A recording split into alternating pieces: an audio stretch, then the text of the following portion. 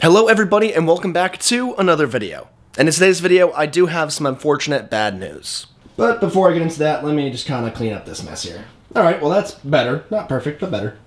Okay, let's first start off talking about the first part of the bad news. Yes, unfortunately there is multiple parts. And the first part of bad news is that unfortunately right now, I only have... Oh, you cannot see anything? Right now, I only have one guitar with me. Now, some of you guys have been with me for a while. At the very start of the school year, unfortunately, my car broke down and I had to drive my parents' Jeep for a while.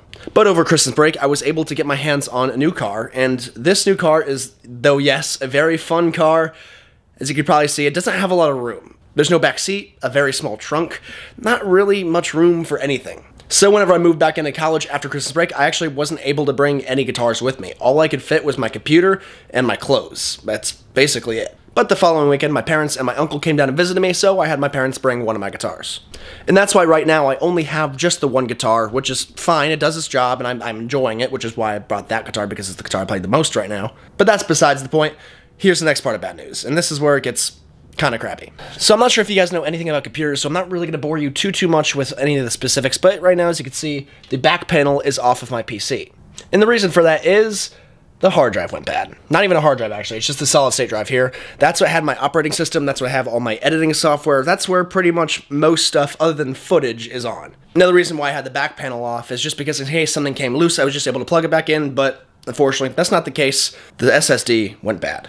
And now, anytime I try and turn on my computer, let's just kind of wait and see what happens. So whenever I turn on my computer, it just boots straight to this screen here. Right here it says it has 0 drives available to boot. And if I enter the BIOS, and if I go into here, you can see that none of the SATA, which is where all of the hard drives and stuff plug into, nothing's there.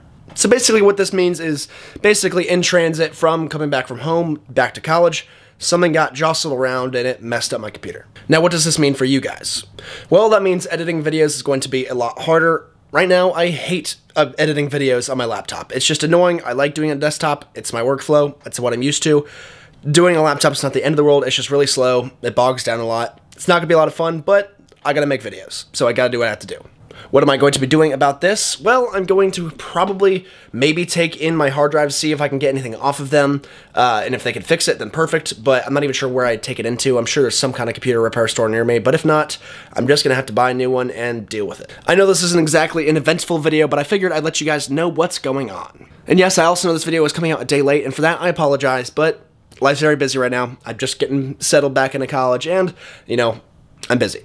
So yes, I know this video is just full of bad news, however, the next video, I will have some very good news. So make sure you guys stay tuned, make sure you guys subscribe, that way you guys can see that video whenever it does come out. Thank you guys so much for watching. If you guys like this video, feel free to click like. And if you loved it and you want to see more content from me, subscribe. Thank you guys so much for watching, and I'll see you in the next video.